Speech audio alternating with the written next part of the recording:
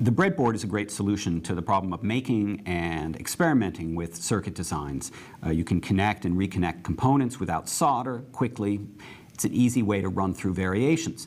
However, it's not terribly durable. You can glue one down into the bottom of a cigar box and hope that the parts don't jiggle too much as you move from place to place. But at some point, you may end up wanting to solder up a version of this that's a little more solid.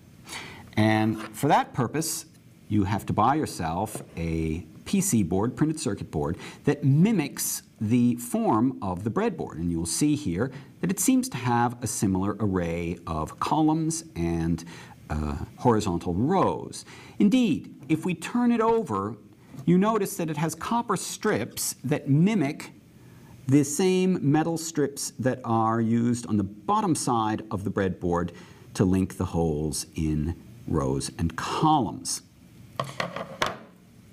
The next thing to do after you acquire the breadboard is to get a second copy of every component that you use on the breadboard, because there is a very important rule about soldering together your first circuit, which is always leave the working circuit intact until you've finished the soldered one and know that it works. It's the easiest way to do debugging.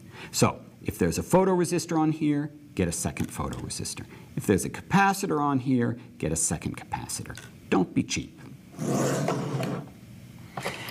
You need to get yourself also what is known as an IC socket for a chip of the same number of pins as the one you're using. 14-pin 74C14 means a 14-pin socket.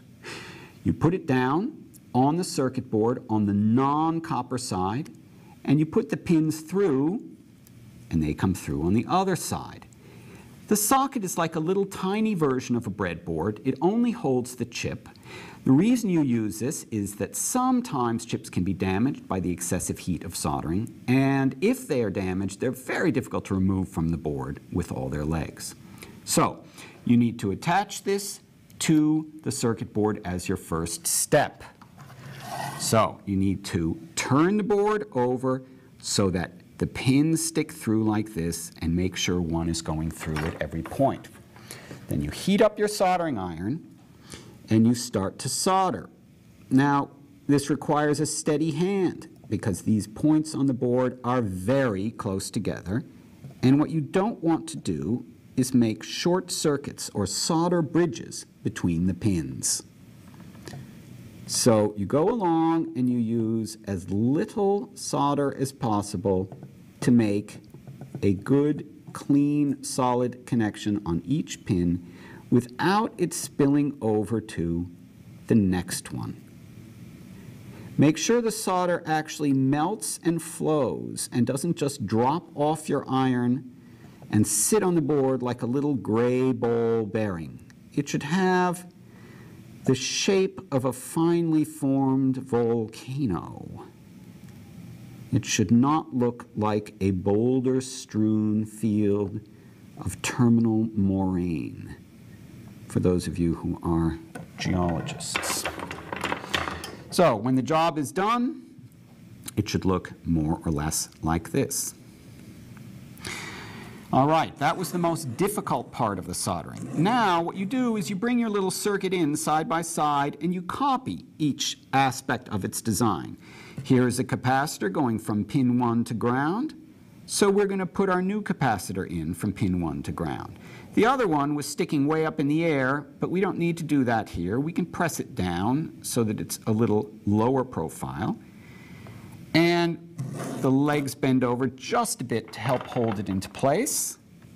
And then we solder one leg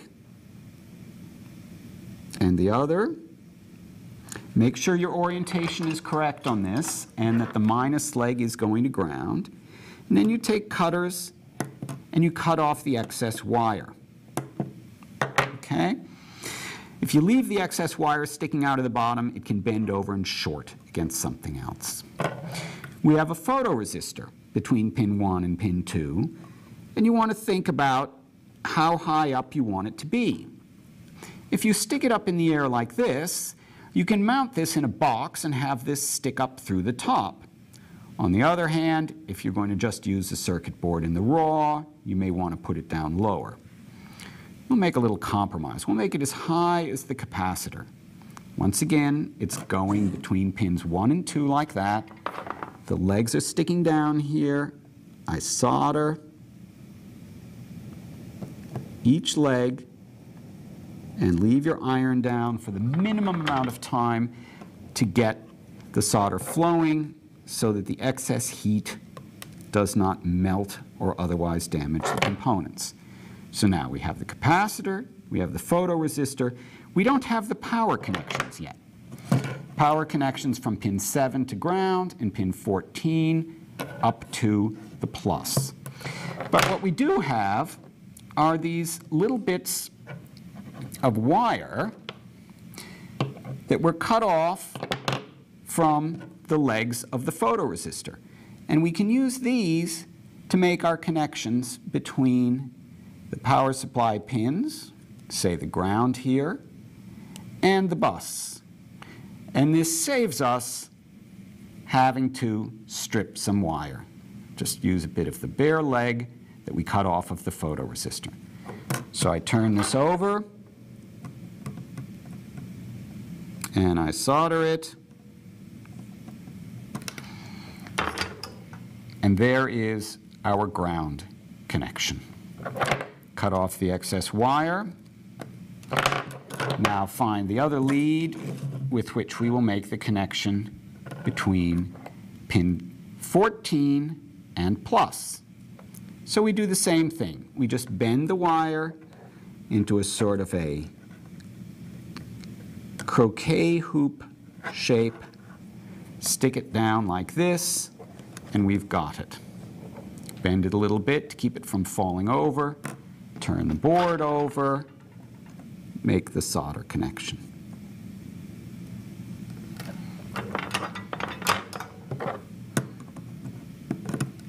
Cut off the excess. There we are. The only thing that's missing here is we have no battery connection. So I get a second battery clip, and I make the black wire go to the ground bus down here. I turn over the board and I solder this on.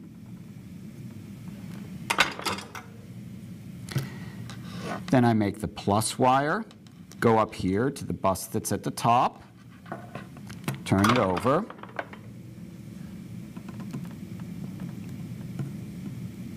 Solder this on.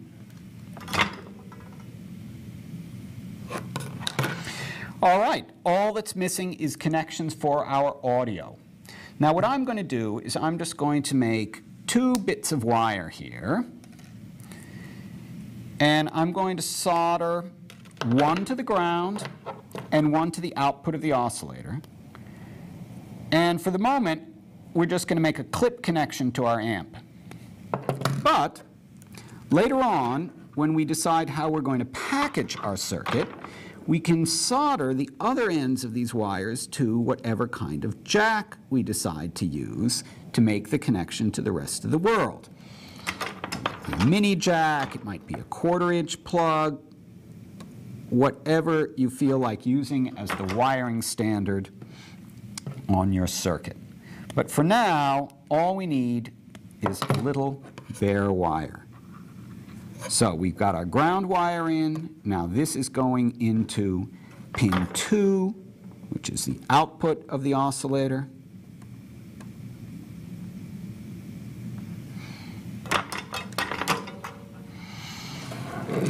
And now we compare our 2 circuits side by side: capacitor, photoresistor, ground wire for the audio connection, output wire for the audio connection, ground of the battery, plus of the battery.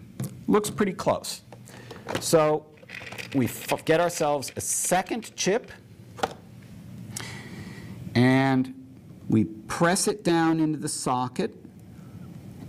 You want to make sure it's oriented the right direction with the notch in the front. So, battery is hooked up. The chip is not getting hot. Everything seems to be okay. Time has come to test it. Bring in your amplifier. Connect the ground of the plug into your amp to the ground on your new circuit. And that's this long wire here.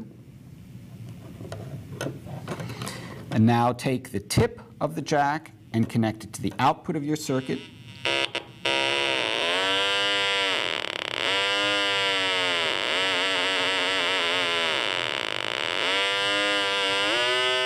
Ça marche.